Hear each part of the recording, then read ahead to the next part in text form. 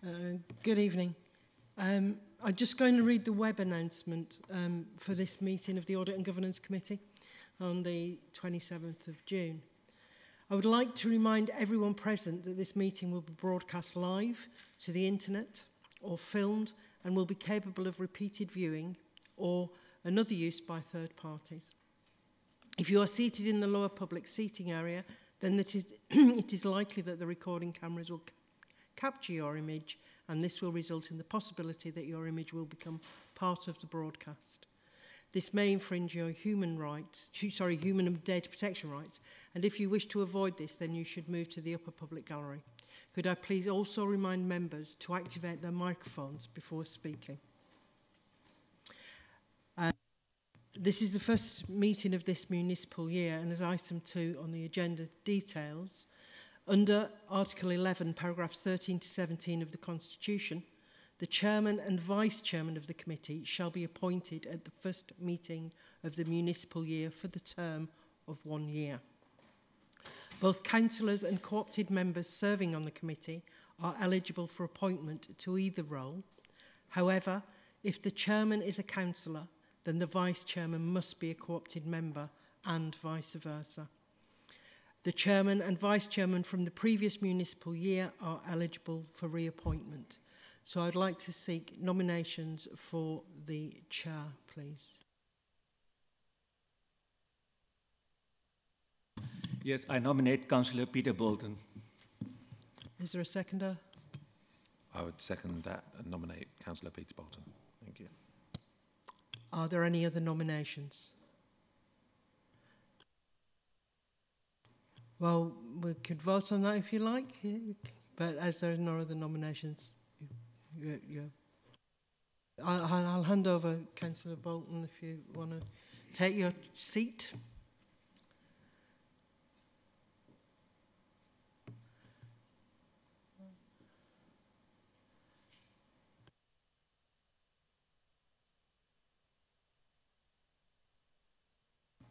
Yes.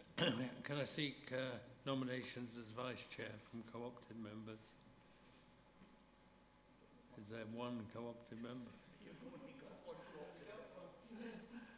Somebody said it's proposed to me. Come on. Yes. Committee member. How can we nominate? Yeah, I nominate Mr. Jarvis. No, I second that.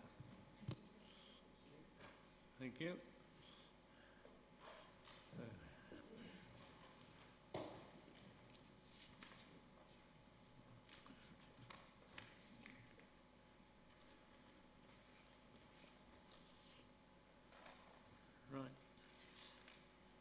On to item 3, apologies for absence. There are no apologies for absence. Thank you. Declarations of interest. No, thank you. To confirm the minutes of the meeting held in March of this year, there's only one thing I'll bring up on this was the progress of the external audit. Perhaps if I could invite Andrew to address that, please. Thank you, Chair. Yes, as members of the Audit Committee who served last year will know, we've had, not just us actually, probably the whole of the local government sector have had problems getting final accounts approved. There have been tremendous delays in the external audit sector, particularly driven by a lack of qualified audit staff. So we're all struggling a bit to try and get our accounts completed at this moment in time, and as it stands, as of today, we're still waiting for our accounts for 2021 to be audited and signed off. And we will very shortly, by the end of this month, publish 21-22 as well, which will also need to be audited.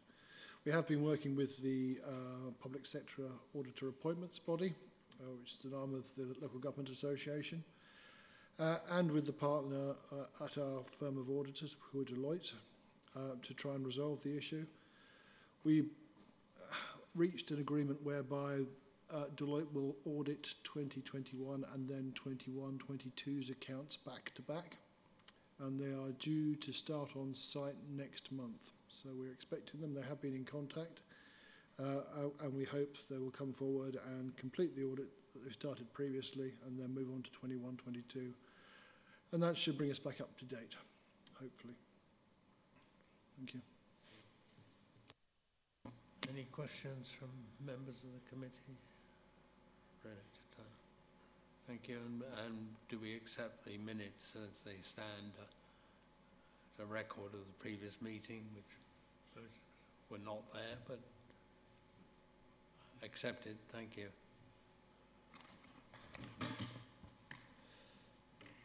Matters arising, I don't believe there are any. So if we could now go on to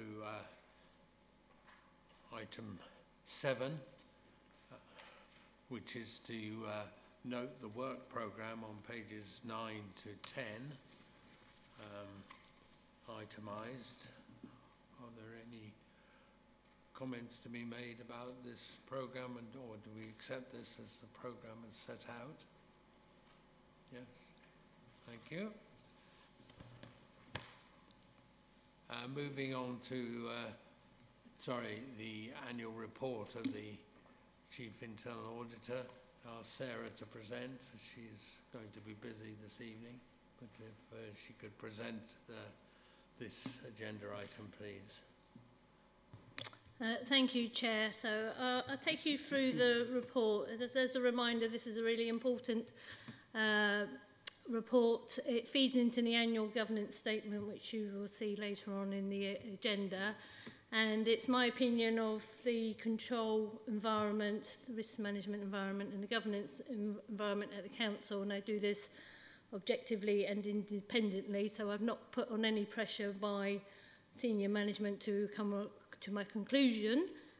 So if I start on the box on page 12, that's the highest opinion that I can give, where I say everything is adequate and effective. I can't say anything more exciting than that, but that's the highest rating that I can give. The rest of the report is just backs up how I come to that opinion. So if I take you to the table on the top of page 14, so this sets out the work that we've done over the year. So it's really good news is that there were no limited assurance reports. The majority, well, have been substantial and moderate. So that's a really good indication to begin with. There's other things that back up my opinion, not just the audits that we do. So we have the tracker process, and you'll see that in the progress report. And again, this is a really important part of the internal audit process, because it's no good us making recommendations if they're not actually implemented.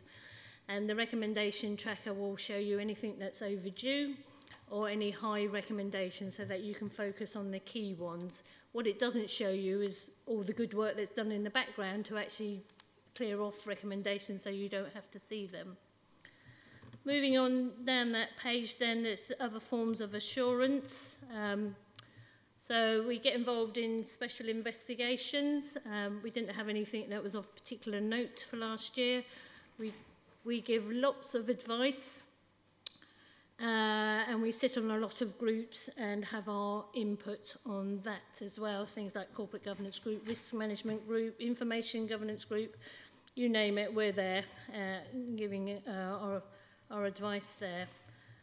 Moving on then, effectiveness. So it's important that your internal audit function complies with the public sector internal audit standards, and we had a external assessment that's required every 5 years, and we came out squeaky clean with that. We also have some performance indicators to make sure that we're on track with everything, and they're on the page 15 and 16. So we did enough internal audit work, even though some audits were deferred, for me to be able to give my opinion. And also that we've been working with management to make sure that we have effective engagement.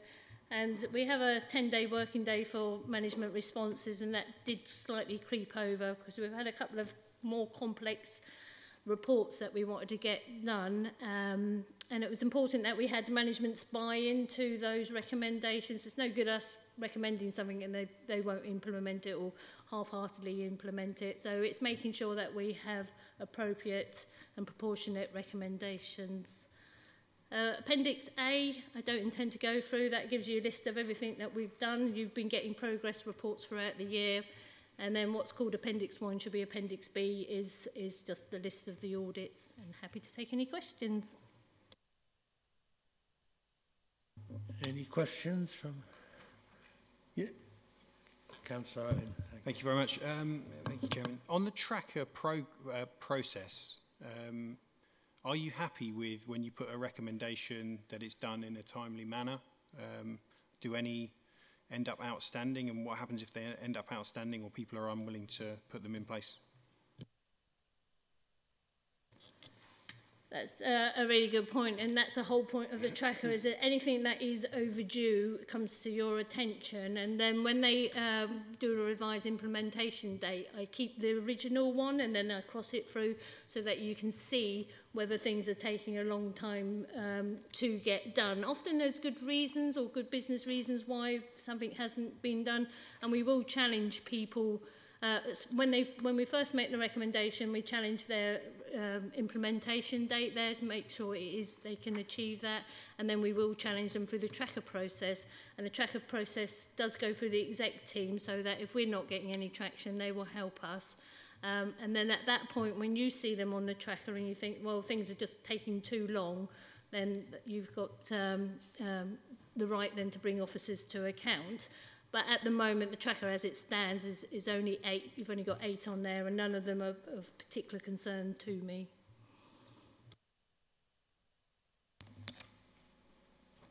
Thank you. Yes, of course. Thank you, Chairman. On the top of page 14, there is a table, which is a table of assurance ratings. And there are other things in this report to see how assurance is built up. But of course, for members, the assurance ratings is one of the ways we can have confidence in the activities of the council. And if we look at the history of this, back in 1819, there were sort of 25 investigations, if I can call them that. That's how they started off, I suppose. And that's dropped to a much lower number now. And therefore, you know, on the face of it, the council doesn't have such a wide spread of assurances that otherwise it would have had in previous years. Now, I guess there may have been some pretty exceptional circumstances in the period, but could you just sort of clarify that, please? Yes, thank you. So, over the years, I've done more of a focus around doing giving advice and more what I call consultancy type work. So if I see a problem within the council, rather than do an audit and tell officers exactly what they already know, I think, well, let's fix it. Let's get the right officers together and let's have a look at it. So a recent example is conflicts of interest. We know that the process isn't as robust as it could be, so we could spend, 10, 12 days looking at that, make some recommendations and tell officers to get on with it. Rather than that, I've sent my team along to talk to HR and sort of say, why isn't this process working? What can we do to get it done? I'm not responsible for implementing things. I'm just a facilitator. So there's a lot more of that. And especially when we had COVID in those 2 years, we were giving a lot more advice. Can I just double check? Is there a staffing numbers issue here, or is it more majority of it the points you've made? No, there's not a problem with staffing numbers or resources. It's just trying to find people who are accountable and making sure that they do what they're meant to do, or help them facilitate.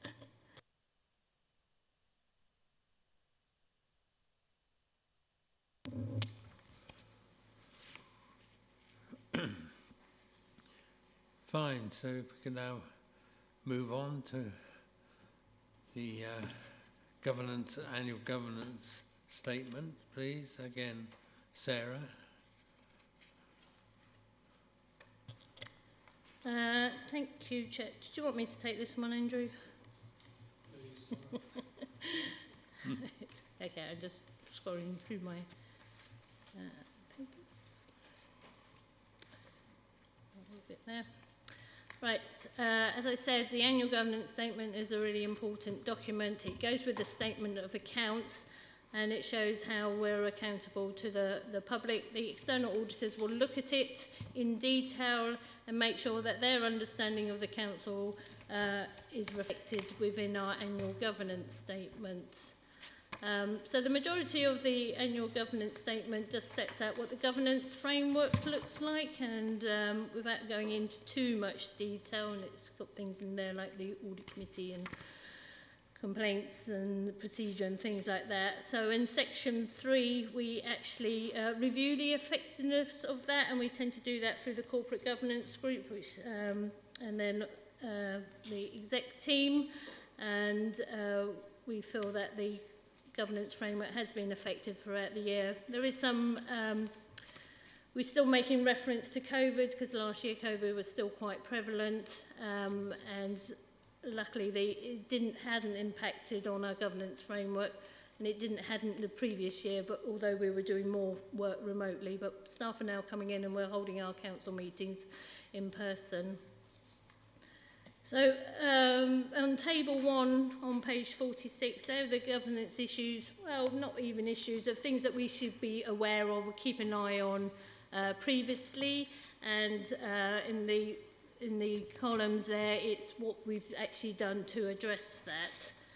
And then on table 2, which I think is the important part, is what are the governance issues for this year that we should be keeping an eye on. So the first one there is the economic issues. So we're in a very volatile situation at the moment, and we just need to keep an eye on that and react to it as we go along.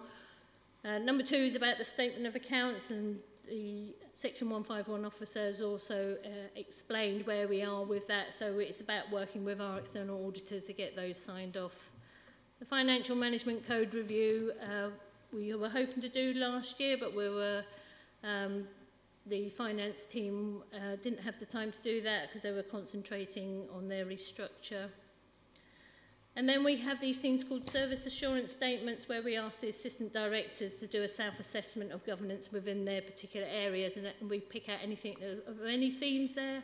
And the themes there this year is around business continuity, to make sure that we can cope if we, not that hopefully we have another COVID, but if something more drastic happens, you know, we lose all our IT, or a service area isn't available. So there is a council-wide project to look at that. We have business continuity in place, but we just need to refresh it and make sure it is up to date. And the review of financial regulations, it's always important to make sure they're up to date, and we just need to make sure that that is on our timetable to do. Thank you. Thank you. Any questions on this presentation? Yes, Councillor Heap, did you?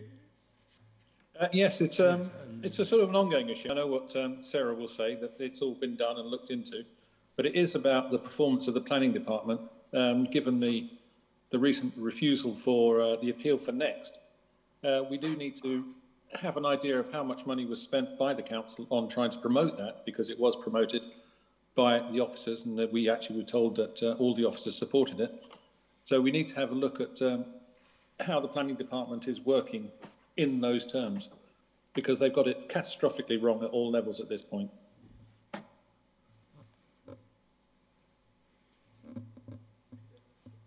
Yes.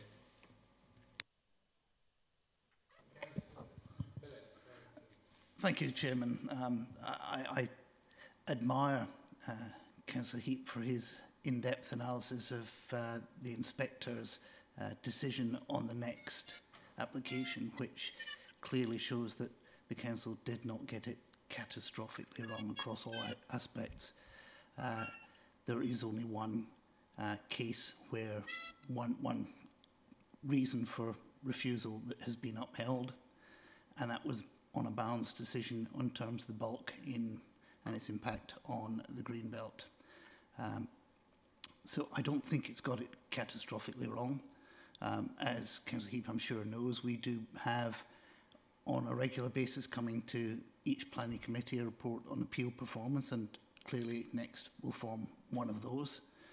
It is a big item, so I don't think it's fair to say that the planning department got it significantly wrong. I also would take significant exception to his statement that the planning department was promoting the development. They had analysed it in their professional opinion and felt that it met policy. That is not the same as promotion. I know Councillor Heap does, from time to time, have difficulties in understanding what the planning department is actually doing, and has, on a number of occasions, raised particular issues, some of which are valid and some which aren't. As Councillor Heap will also have noticed, the leader, as part of the activity at full council, actually separated the planning department into two different sections to be looked after by two separate portfolio holders, one of which is specifically targeted at looking at the development management process and trying to improve it. I think that's a good way to deal with this. It's not a case of looking at one or two individual planning applications which people have different views on, and saying that's an example of things not working. So I think it is valid. We do have particularly places that look at the planning process in terms of scrutiny panels. We do have the chairs and vice chairs of the development management committees. I think this is looked at in great detail. As I say, we do now have a new portfolio holder looking at the development management process. I think it'd be useful to give him time to see what he thinks of the situation and how he might come forward with a report on what needs to be done. Could I come back? Yes. Yes, I take on board what Councillor Phillip has said, and obviously there are some kind of steps to analyse what they're doing, but a lot of people are being affected by this on a very personal level, and it is to do with the performance of the planning department. And when anybody asks a question, if they ask it 6 times, they're declared a vexatious correspondent or a vexatious resident, and then we will not respond to you, is what the council responds to them. So it's not great at the moment, and we do need to be better at it, because this is ultimately about fairness. Fairness for the individual, fairness for each developer that comes into the district. So it's not a really happy picture, and I understand what Councillor Phillip has said, but it's not a brilliant picture, and we could do better. Chairman, if I could just come back yes, to correct that misstatement, which I'm sure Councillor Heap didn't actually mean. Simply because a person asks a question and then comes out and asks another question, they wouldn't be deemed a vexatious correspondent. That is something that the council does on very rare occasions, and that tends to be where either excessive amounts of communication take place, or a simple question is repeated and the answer is ignored. Those are the cases where vexatious complainants are identified, and as I say, there are very few of them in the council, and they don't all happen, it has to be said. In the planning department, I'm aware of some other situations where people have been deemed to be vexatious, and it tends to be because they will not take the answers that they're given and they just come back and answer the same question. In the end, the council, as any council is responsible under the local government ombudsman, and frequently what happens is the ombudsman will find for the council and the complainant will carry on asking the same question again. It's often after that sort of stage that they might be deemed to be a vexatious complainant. I wouldn't like it to be thought by people watching the webcast that if you want to ask questions of the planning department, you'll be called vexatious. It's if you keep asking the same question and ignore the answer. I'm sorry, I have to come back on that one. Because even in just a small area, Buckerstill East, I could put, or Buckerstill certainly, I could give you half a dozen examples of people who've asked a question and not been given an answer.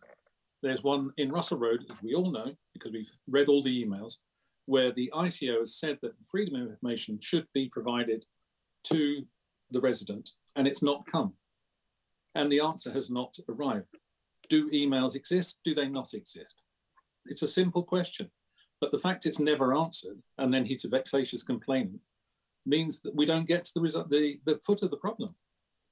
So it's not simple blandishments like Councillor Philip was saying, that's, you know, you don't accept the answer. There is no answer.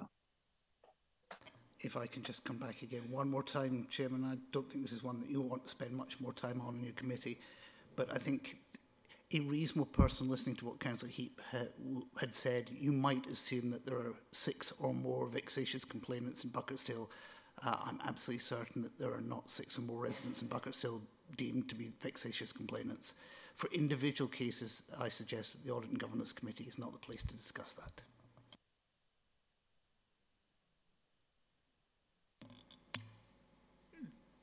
If I can address to Councillor Philip, it does appear to be out of our remit, perhaps, but where is the forum for a debate, if it's to be held, following Councillor Heap's remarks?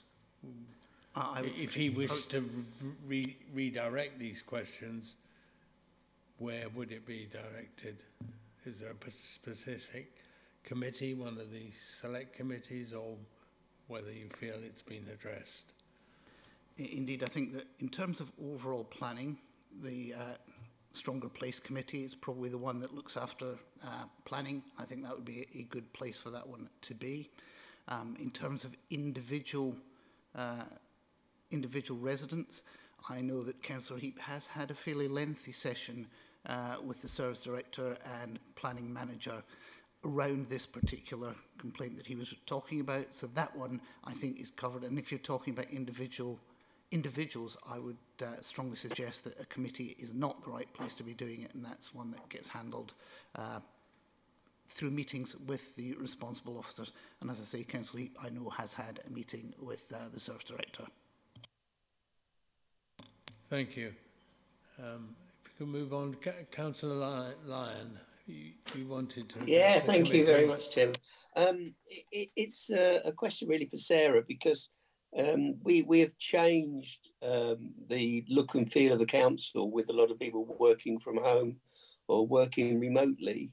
I'm just wondering how that has affected the audit programme, and looking forward, what changes we need to make to ensure that our assurance is robust across the organisation, from department to department.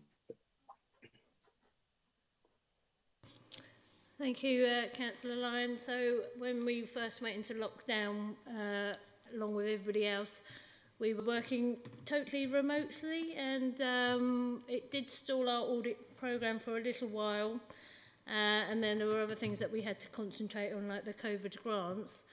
In some ways, it's actually been helpful, people working remotely, because we can actually get hold of them easier, because we can just set up a Teams meeting and talk to them. And we've sort of found different ways of looking at data or evidence, so people can sort of take a photograph and then send that to us, or they can show us on the screen and looking at things like that. So the amount of assurance we've been able to give has been fine.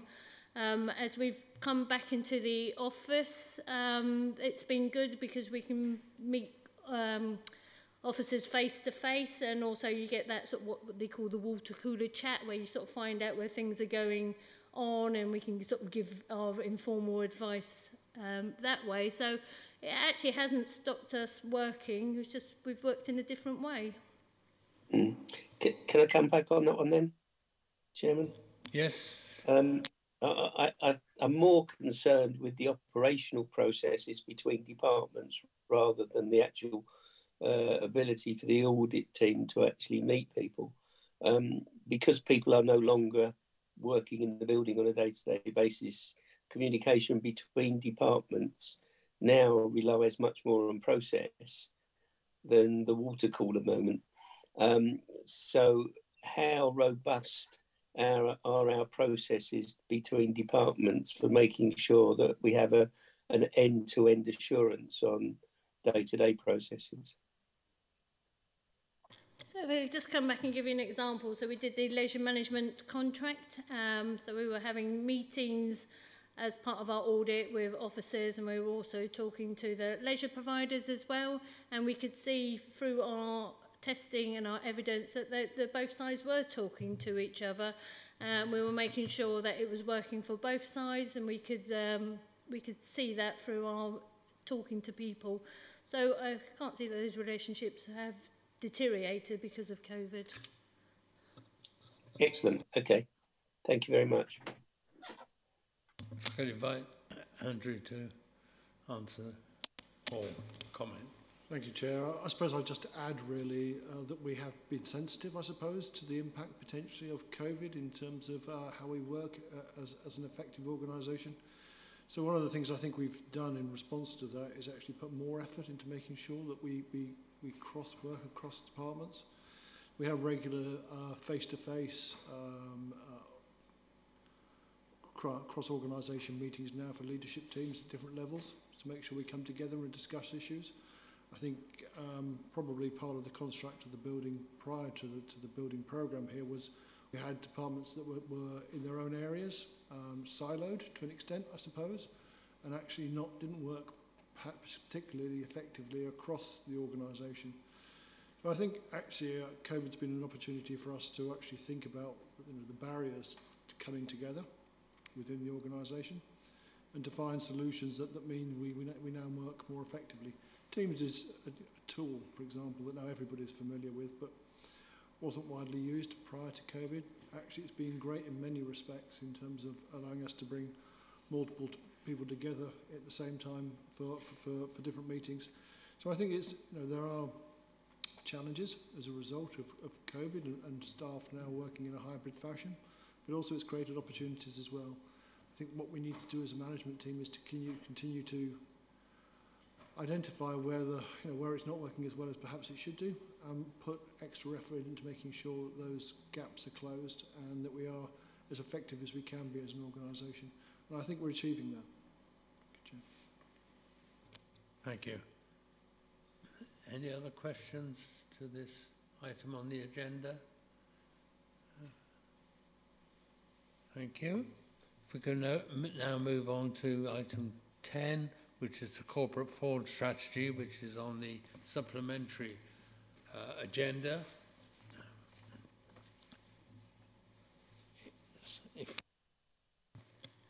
Thank you, Chair. I'm going to hand this over to Martin Crowe, who's my corporate fraud manager. Thank you, Sarah. If it's okay with the committee, would it be okay to do 11 first and then 10, because they flow a little bit better from one into the other if we do them that way? That's fine, yeah. For those that are new to the committee, every year the corporate fraud team produce an annual summary, which is a report just detailing the kind of work that we've looked at in the previous year. And if I refer you, as I say, to item 11 first, which is the corporate fraud team annual summary. I know we've mentioned the COVID word again. Hopefully this will be the last time that one of these reports has a preface that mentions COVID. It did affect the corporate fraud team in a lot of its operations, not so much as the year before, but subsequently we were getting back on track, and then around about November, December, we had the Omicron situation, which kind of set us back a little bit. But, as mentioned, we have found different ways of doing the work that needs to be done, which we are taking forward as a matter of course anyway. As I say, so hopefully that's the last time we will put in a COVID-related preface to that. I won't go through every single item on the report, just some areas of interest. Obviously, you can see there there's a chart really that gives us a brief synopsis of the kind of investigations that we've opened and closed during April last year to March this year, and a little summary of our success rates. About 37% of the cases that we looked at last year were closed as fraud proven in some way or another. As usual, for those that are familiar with these reports, we've had continued success with our 100% vetting of the right to buy applications. Last year I should say, a total of 39 applications were received by the home ownership team, and 18 of those have been stopped or withdrawn as a result of the vetting processes that the team put in place. The only one where we didn't particularly get involved was seen quite early on that the applicant lived in a property that was ineligible for the right to buy scheme. So that's the only one of all of those 39 that we didn't get involved with in some way or another. Moving on, tenancy fraud. We've had some successes in the last year with regards to tenancy fraud. Tenancy successions, we undertook 7 investigations into tenancy successions. For those that are unfamiliar with that, it's where a tenant passes away and somebody applies to succeed the tenancy from the tenant.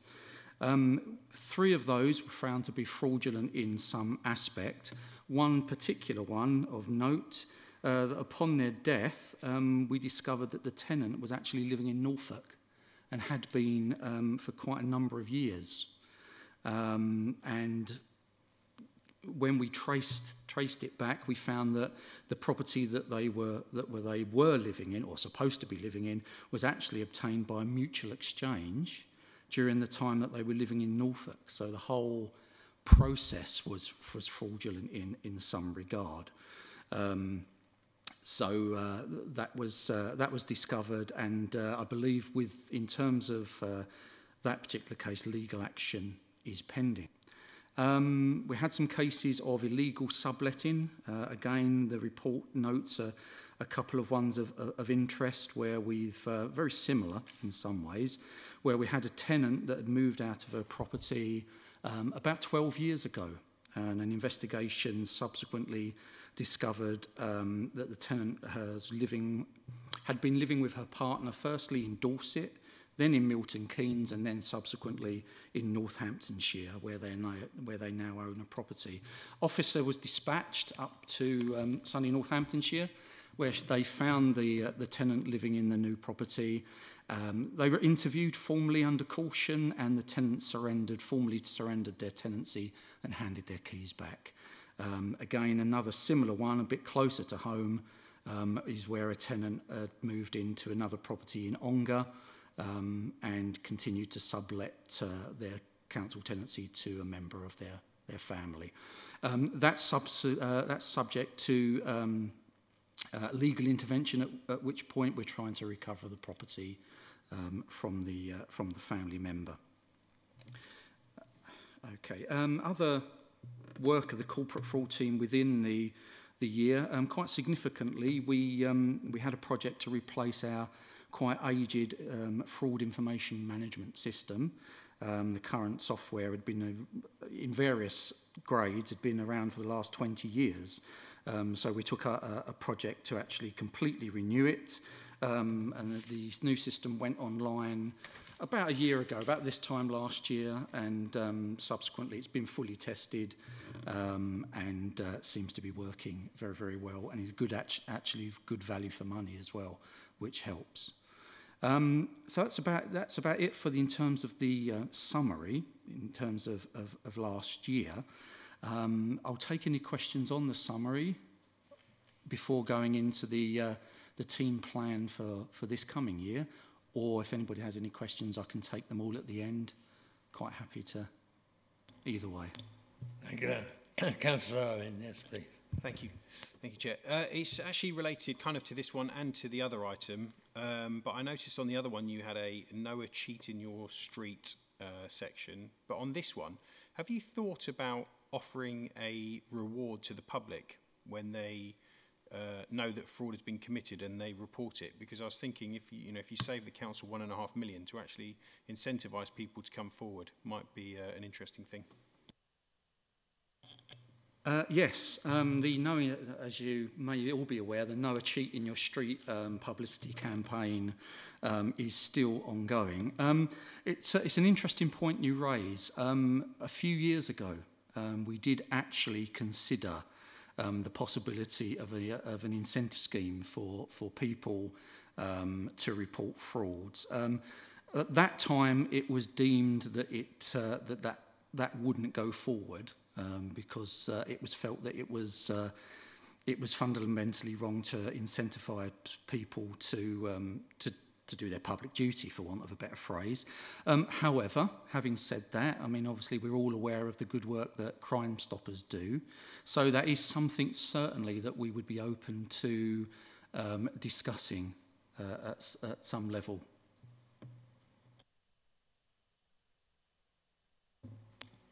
Thank you. Any other questions at this part of the agenda, and then move on to the other next item, please? Okay, thank you. This is related. Yep, so this is obviously now item 10 rather than 11, and it's the forward plan for the corporate fraud team's work plan for the forthcoming year. For anybody who's familiar with these, it doesn't deviate a huge amount from the ones that we normally bring to the committee. Just a few things of note that I wanted to just touch upon. As mentioned previously, because of the high success rate with the right to buy applications, as we normally do, we will continue going into this year with 100% vetting rate of the right to buy applications. Something slightly different for this year, we're actually embarking upon a programme of data analysis exercises in conjunction with our colleagues in internal audit. I think we may have mentioned these in previous reports using the phrase Fraudit.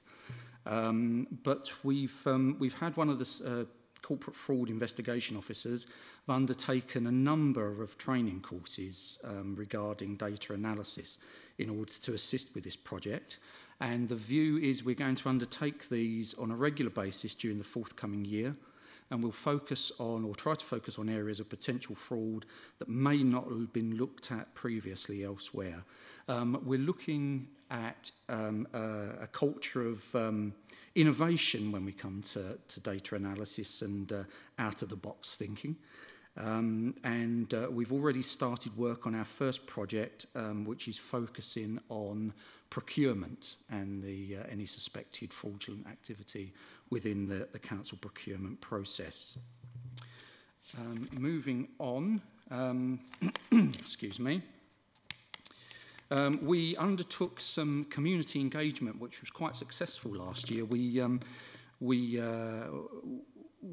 had a guest slot, I suppose you'd call it, in one of the webcasts that are arranged by Housing Services, which was very, very successful, in which we gave a talk on social housing tenancy fraud, which I believe was very well received. And as we spoke about earlier, the "No a Cheat in Your Street" advertising campaign is set to continue. However, we're always looking at different ways to kind of refresh this campaign and look at new ways of, as I say, freshening it up and keeping the campaign relevant. That's proactive work. With reactive work, again, very exactly the same as every other year. We will review and risk 100% of the referrals that we receive in order to ensure they're allocated efficiently, and the highest risk referrals are dealt with as a matter of priority and efficiency. We continue to engage in the National Fraud Initiative exercise, which is ongoing.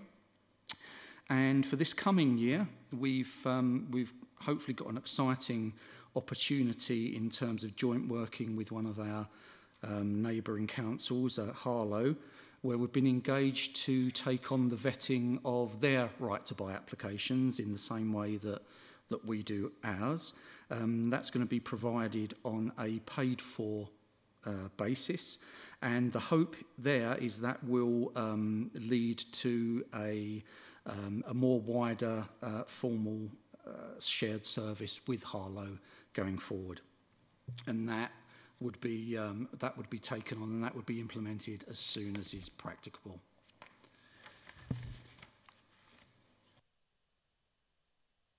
Sorry, again, if anyone has any questions, I'd be too glad to answer them.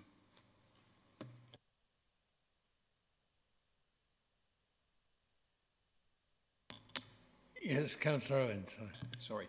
Apology, I did read the report, but I didn't pick up on that point about Harlow. How would that work in terms of charging them? Is the council going to make a profit from this, and how's it going to be worked out and that sort of stuff?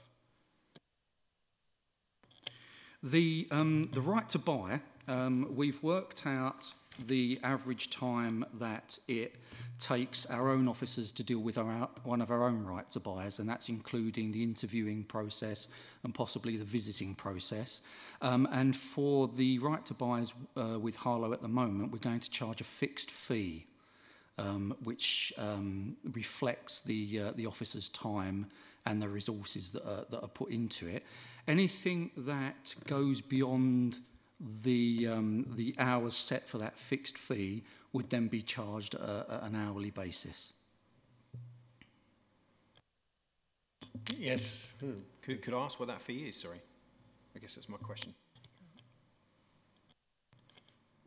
I haven't got that to hand at the moment. I can certainly get that, but I haven't got that. But I think the question, reading between the lines, is also: is it to make profit, or is it just to cover costs? Well, so the idea is to make a little bit of profit, but it's about helping the wider community and focusing and helping our council. So there is a built-in extra profit, but that's not the main aim. Chairman, I'd also say that the idea of working with shared services is actually to make money for the council, to make a profit. The scale of profit depends on how much demand is. I would prefer not in a public forum to be talking about prices that we're going to charge, because that would give other people the ability to simply undercut us. But if it's something that Councillor Owen wants, I'm sure the officer will get back to him offline. Also, the relationship with the county council, it implies here that there can be cross-charging, but I understand that in practical terms that is not a big issue. Is that correct? For the county? Yeah, the amount of work that we do with the county council is minimal. It's mainly for Epping and then our councils nearby.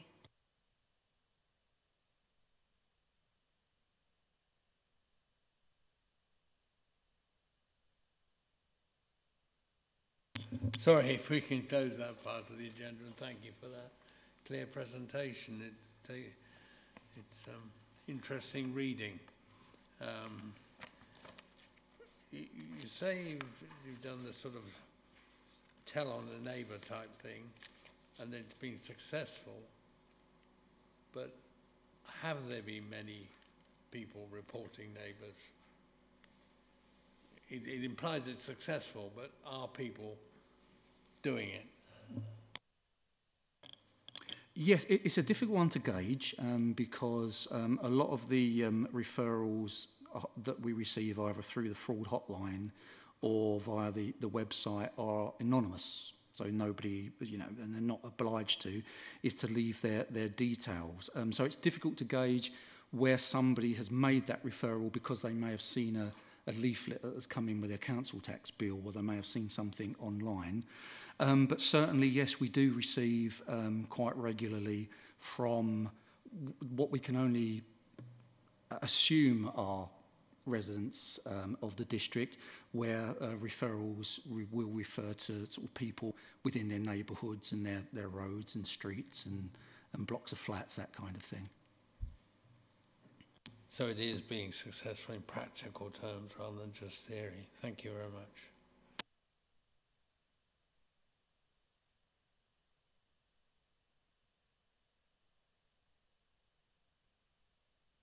I'm used to sharing where it stays on, sorry. Chairman, you can leave that microphone Oh, I on all can the leave this time. one. Thank you. Right.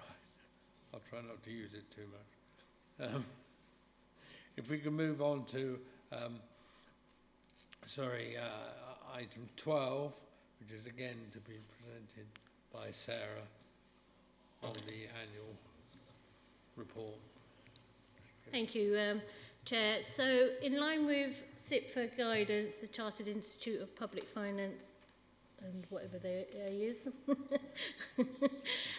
accountancy, sorry. So, in line with good practice, it recommends that audit committees produce an annual report of the work that they've done throughout the year, so that key stakeholders and residents can see the work of the audit committee. I don't intend going through it in any detail because it sort of speaks for itself, but I think it's a really good reminder of the range of topics that you as an audit committee look at. Things you're looking at: good governance, the annual governance statement, external audit, internal audit, risk management, anti-fraud and treasury management. And as a reminder to people on the audit committee, you don't have to be an accountant to be on the audit committee, you just need an inquiring and challenging mind. And that's what the report sets out, and it just shows all the good work that you've done, and then we just want that to go to full council to ratify that. And well done. I think you're a good audit committee. Thank you for placing that trust in, including the new members. We will try to live up to that. Thank you. Any comments from members of the committee or visitors? Thank you. No? You need to approve that to be referred to full council, that report. Okay, so we approve this report to be referred to full council. Thank you. Yes, that's unanimous. Thank you.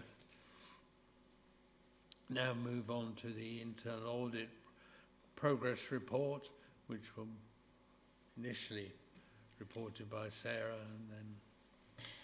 Thank you, Chair. So I'm going to hand this over to my senior internal auditor, Sue Lindsay, because she's closer to the detail than I am.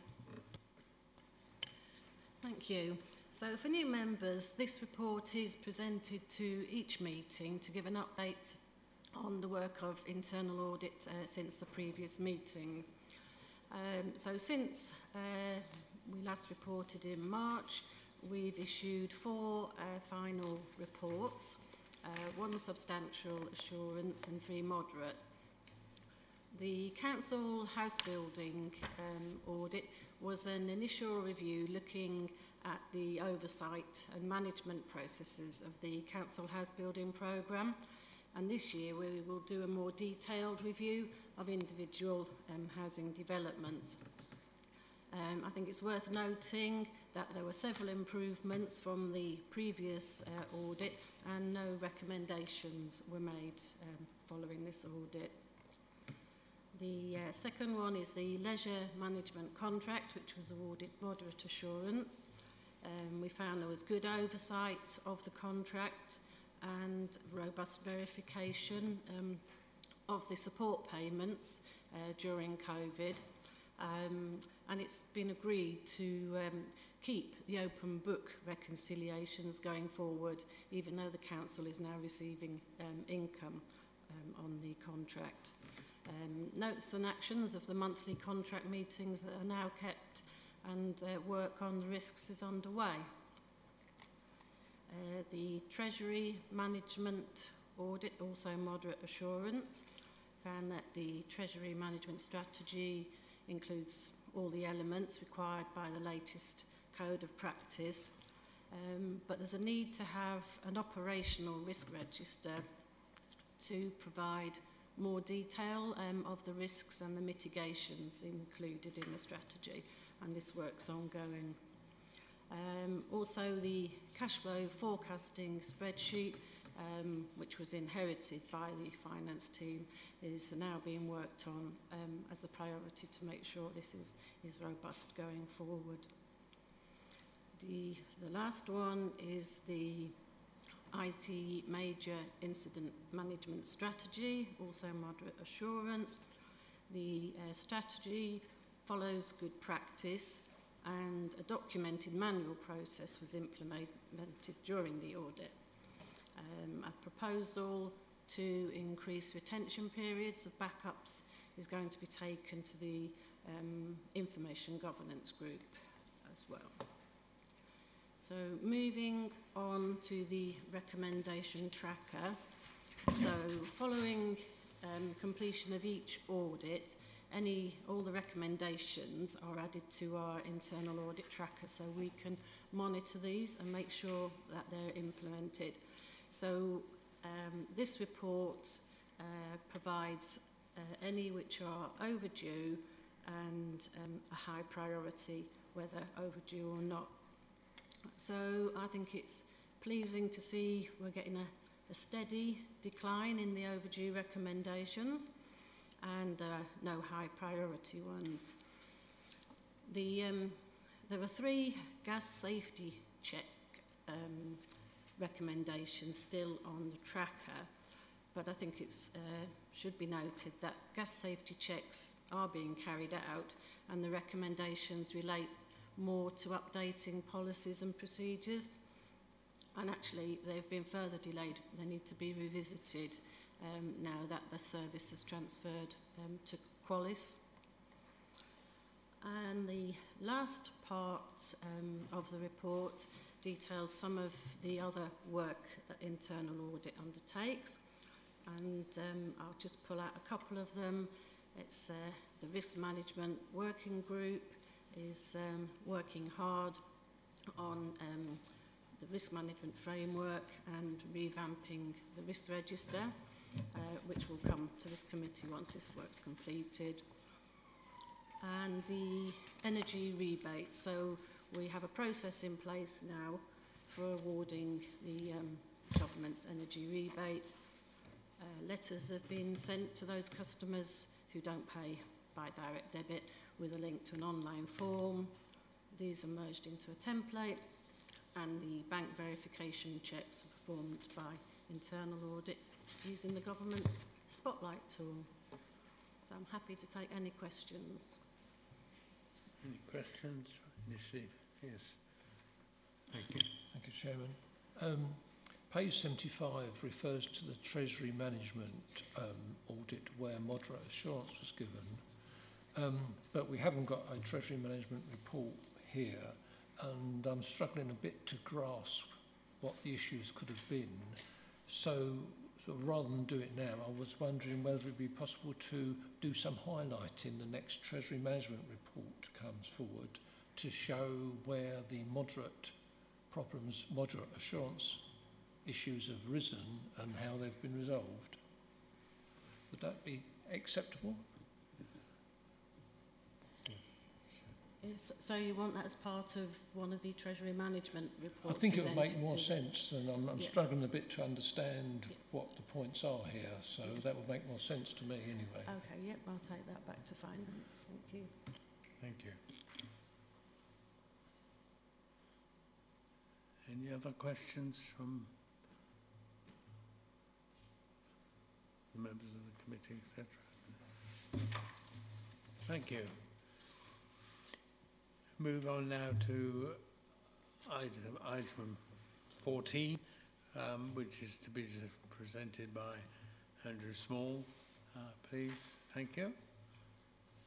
Thank you, Chair. So this is a standing item on the agenda that you will have seen before if you're an existing member of the committee. And it brings to the Audit and Governance Committee's attention that the significant financial risks that are facing the organisation at any point in time, or at least risks to the governance framework anyway. These are highlighted on the second page of the report, and it highlights the 9 main risks facing the organisation and indicates how their risk rating has changed from the last meeting to this one.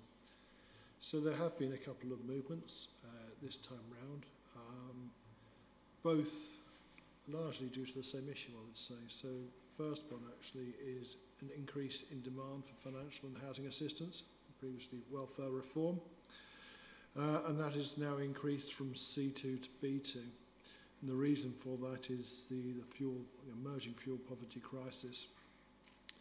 So risks facing the economy generally, and for those on lower incomes, and the impact that that will have in terms of their ability to afford housing at its base level. So we are worried about the impact that inflation, and particularly energy inflation, will have on people's ability to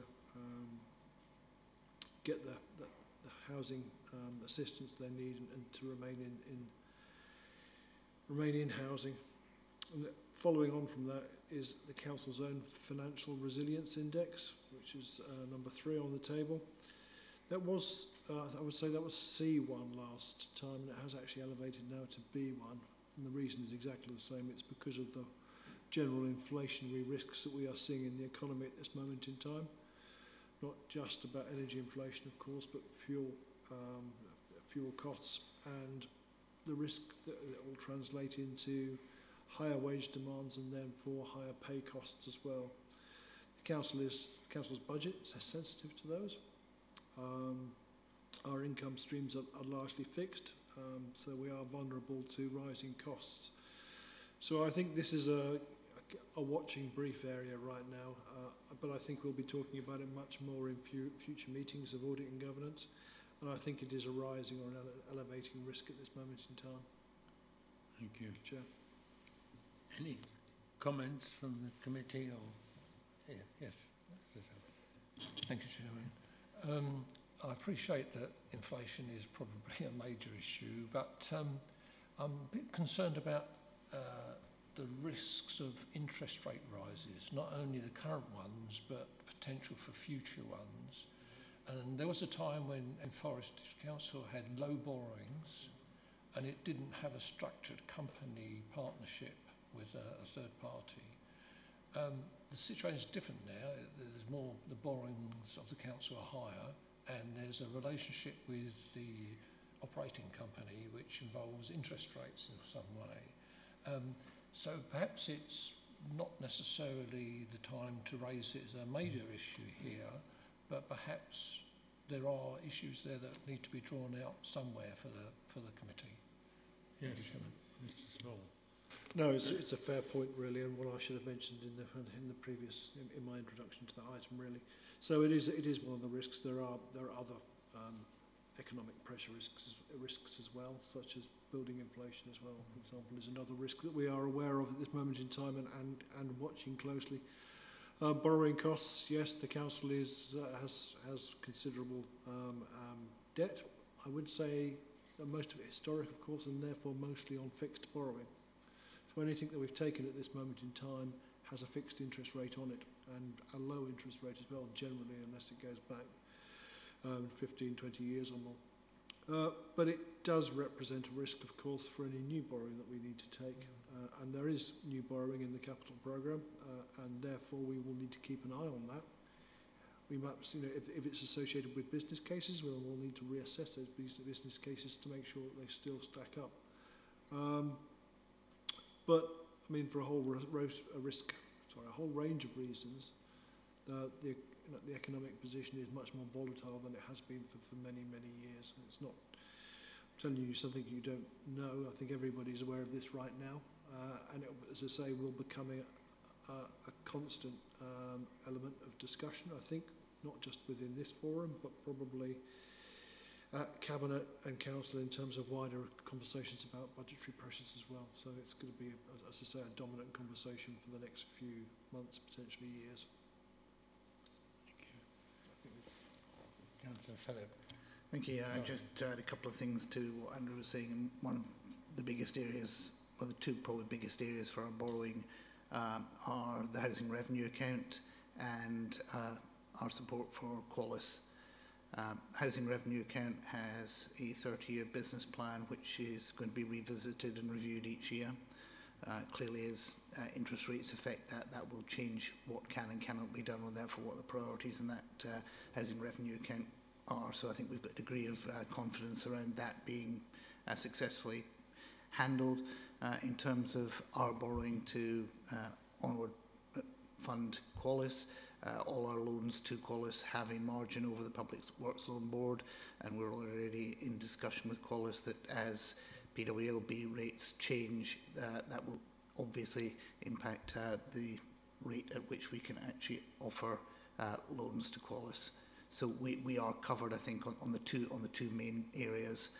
Hopefully that will give Mr. Jarvis some confidence that we are looking at it. But inflation is without a doubt an issue, as are the interest rates. And Mr. Small and I discuss them on a regular basis. Thank you. Councillor Owen, thank you. Two questions, actually, if it's okay. One coming back on Councillor Phillips' point then. So can you just clarify, the Qualis borrowings from us are fixed rate, and it sounds like our borrowings are also at fixed rate. Is that correct on the first question?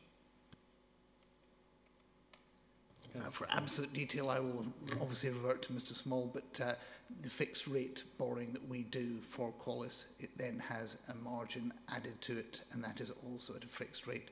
We have some loans in terms of the loan profile that we go to Qualis, where while they are younger in their life, shall we say, they're at a higher level because they're obviously a higher risk, and as the company matures and they get more collateral, we're able to bring those rates down.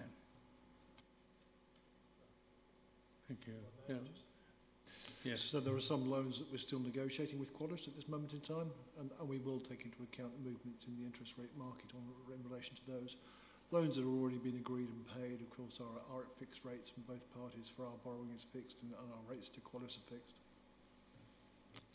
Thank you, that's clear. And then my second question was actually on, there's nothing in here, I guess it's under business continuity, but, you know, I've seen services disrupted recently. I guess the one I'm talking about is like bins.